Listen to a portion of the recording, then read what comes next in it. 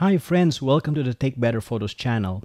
We're here with another video, and this time we're going to be doing another exciting AI noise reduction comparison video. This follows a previous video I did where I compared DxO Deepprime with On1 No Noise AI.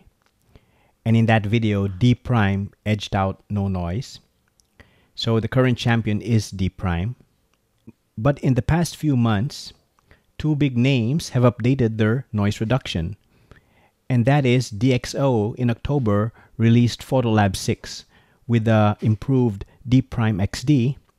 And that followed Luminar Neo in August to release an extension called Noiseless, which also uses AI noise reduction. So with these updates, we thought it would be good to pit the current king DxO with new contenders to finally crown an AI noise reduction king. As per our practice, to make the comparisons fair, we're going to let each app process the same set of images, and at the end of the video, we will have a slideshow comparison so you can be the judge on which one you think is best. But before we go to the slideshow comparison, let's first quickly run through how to use each editor, starting with Luminar Noiseless. So Luminar Noiseless costs $389 USD, which is part of an extension pack. I do recommend waiting for a sale to get better value. Do consider that their extension pack consists of not just Noiseless, but also upscale AI for image resizing, HDR merge, and other upcoming ones. Okay, so here we are in Luminar Neo. So how do you actually use Noiseless? It's pretty simple. All you need to do is just click on the image and just click on edit. And if you've installed the extension, the Noiseless extension, it's going to appear right here on the right panel. So you'll see under extensions, you have Noiseless, and you see that it's actually working with RAW. So all you have to do is just open this up, and then you can have three options. Typically always choose high. And you can see now it's very fast. The previous time I've used Noiseless, it took forever. But with the recent update, Noiseless makes better use of the GPU. It really is blazing fast. It's almost instantaneous. Now, I'm at high here. I'm still seeing a lot of noise here. So I'm just going to increase the luminosity and see how that works. And that's how much it goes. Color denoise. So that's pretty much as far as it will go. You can also compare it with the original by clicking on this I button here.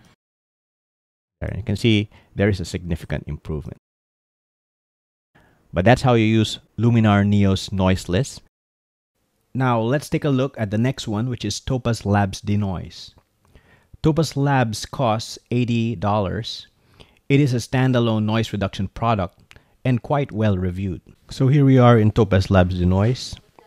In Topaz Labs Denoise, you can actually drag a folder of images in, and you can easily navigate from one image to another. So as you can see here, if you zoom in, it will actually preview the images correctly. You can also click on the original here to see the effect. Another unique thing about Topaz Labs Denoise is it has a bunch of models which will give different types of noise reductions. So the standard is the best for most images. That's the standard look. As you can see here, not much effect, but it also has clear and then raw, severe noise, and then low light. I find that my preference is clear because I want the clearest possible noise reduction. That's pretty much how to use Topaz Labs Denoise. You can also save multiple images at once. That's another advantage, or just one image at a time. So if you have a lot of noisy images, you'll get things done a lot faster with Topaz Labs Denoise. Finally, let's run through Deepprime XD. This is currently available in Photolab 6 and costs $219 US. Deepprime XD claims an ISO improvement of 2.5 stops. Pretty impressive when the previous version Deepprime was already very good, claiming improvement of 2 stops. Alright, so here we are in DxO Photolab 6. So how do you reduce noise with Deepprime XD? So let's just open up the image here. This is the noisy image. If you've seen my other videos where I compare Deepprime with Deepprime XD, you know how this works. All you need to do is just go into the details panel here.